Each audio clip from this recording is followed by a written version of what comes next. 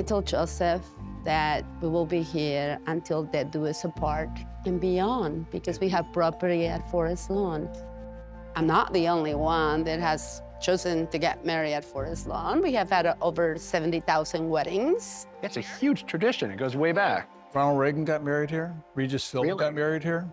But also, many couples get married at churches that have cemeteries next to them. So is this that different than that? Every church in Europe, though, right, will have a graveyard next to it. Exactly. Yeah. Exactly. Yeah. So if people ask those weird questions, you can say, well, how many people get married in churches next to graveyards all the time? Where were you, Eric? We needed you then.